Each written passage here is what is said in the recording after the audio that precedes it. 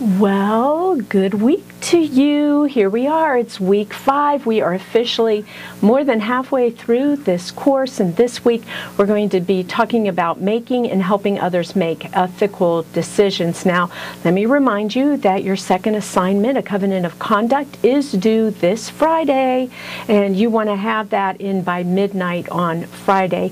You know, I was looking at some of our discussions and thinking of discussions that I've had, and you know, it's really easy to say, hey, you know, if we only did what Jesus tells us to do, and hey, we could just sum up expected behaviors or covenants of conduct in something like the golden rule, then, you know, everything would be fine. The problem is we are human, and that I don't want to say it's impossible to do, but until everybody in our congregations, including us, are able to live in that one-on-one relationship with Jesus day in and day out and be continually conscious of God's presence and working in with us, in that constant conversation with God, meaning we can hear from God in all of that, we're not going to be there yet. And quite honestly, there are very few people, at least within Christendom and the Christian faith, that would be able to tell you that we will achieve that status in this life. So we, as humans, and it really is much about our humanness, we as humans are not able to just say, hey, this is how everybody should act. Hey, this is how I'm going to act. This is why we need these tools, these covenant of conducts, these expected behaviors that allow us to be very clear about what is expected. And particularly with that covenant of conduct, if you hear that, it's a covenant of conduct. That is a promise. That is about accountability. That is about, it's not just about me and God. This is a covenant. It's between me and thee, someone else, and God within the center of that. And every covenant of conduct I've ever seen is not fulfillable 100% of the time. All of it is fulfillable, but not 100% of the time. And a lot of us, a lot of ministers, I'll speak for us that way, a lot of ministers are reticent to ascribe to a covenant of conduct, are reticent to accept that we should have covenant of conduct, because it really does come down to being able to admit that we are fallible, that we really are human, that even though we are ministers, that we do not have it all together at all times. And as one who has worked with hundreds, literally hundreds, my guess is well over 1,000 ministers in the course of her ministry, I can tell you how important these covenants are for us to remember, for us to live by, how important they are to hold out before us, and that it is the ministers who blow them off, the ministers who will not allow themselves to be measured by something like that, that those are most often the ones who fall and fail. So that's that assignment. I really want to come back to that, and I want to encourage you to, one, not blow off this assignment, and to take it very, very seriously, and to ask yourself, what is it that God calls me to be, and how does God call me to act in His service, right? By being able to serve Him. What needs to be there? What needs to be in place? What are my own shortcomings, right? Not just not beyond our humanness. What are my own shortcomings that I need to be held accountable to? That I'd be willing to share this covenant of conduct with one other person and say, I really need you to help hold me accountable. I want to be accountable to you. I want you to ask me these questions, every week, every month, every quarter, better every week, every month, so that I can make sure I am walking the walk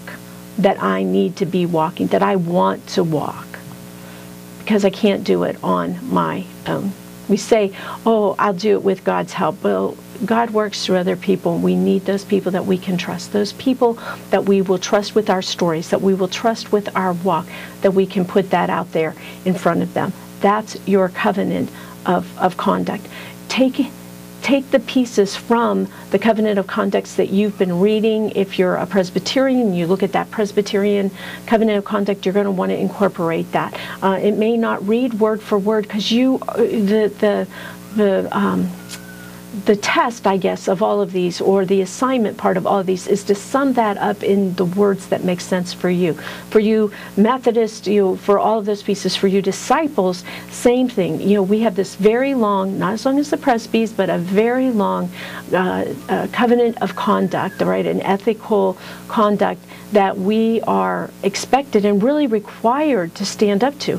When churches make ethical complaints or bring ethical charges to me about a minister, if it's not something along the lines of abuse, if it's not a reportive, it's not a mandated reporting matter, what I'll ask them to do is sum them up in line with our code of conduct, because a lot of times they just don't like the minister, and they can spout all kinds of things they don't like about the minister, or the way they feel like the minister isn't acting very ministerial. But to begin to be able to objectify that, to be able to bring that to a place where we're able to follow up with the investigations and those processes, we need to know, how is that violating that covenant of conduct?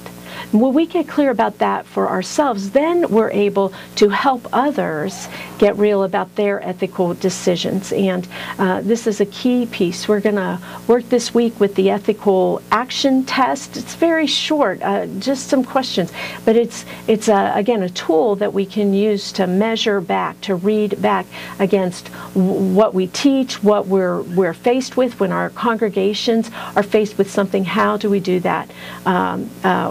What can we use that's simple and direct and directive and helps us to work through all of those pieces? You're going to note that the reflection questions this week, that they are really going to come very much out of your readings. Some of these questions may be touching too close to home. You don't want to name names. Please do not name names.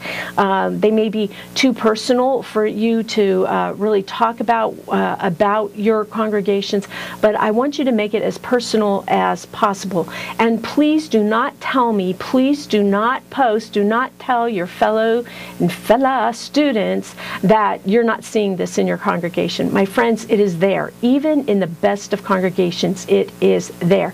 And you may not be recognizing it. It is possible you've always been in that congregation, that what goes on in your congregation is normal, and you don't see it as problematic, you don't see problems. But if there are matters going on in your congregation that you question, that perhaps through these first 4 weeks have made you think, is that right? Could that be wrong? Is that really what God would want? Is it not what God would want? There's a reason that's causing us to think, and I want you to carry through on those thoughts, not to just stop them in mid-thought or even pre-thought in a lot of ways and say, oh, no, I'm just reading that wrong. Trust yourself. We're not out there looking for any kind of problem that we can behind under any kind of bush. I do not want you to go searching out problems so that somehow you can make this all right. That's not what this is about. But I don't want you to let yourself off the hook, to not do this work and the hard work of recognizing, and to taking maybe what we recognize or we're denying we've been recognizing because we've been holding it in, or we might hold it in, or we don't want to address it. I just want you to recognize, get it out here, so that you can take as objective a look at it as possible. See what I'm saying? So do this work. Do not let yourself off the hook. Do not say, well, we don't. When you start to say don't or not, then my guess is more often than not it is about won't. I won't do that. I'm not letting you off the hook. Don't let yourselves off the hook. Have some fun with these questions. I think they're really interesting questions. And they're important for us, particularly as we not just think through, but we get ready to help our congregations, those we serve, whether we're there as ministers, as key lay leaders, whatever our capacities. For now and into the future, whatever ministry is going to look like for you, we need to have these critical thinking and processing and observing, thinking through skills into place. So for those of us that don't really have them, and even for those of us that do, we need to acquire them. We need to hone them. We need to always be sitting with them so that we're never caught unprepared. So please have some fun with this.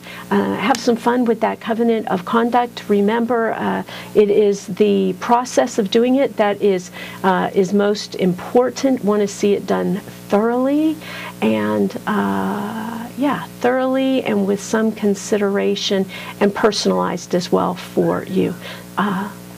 So I think that's all I've got for you this week, except have a really great week. I look forward to seeing your posts, to conversing with you, and to getting to see you next week. Have a great week.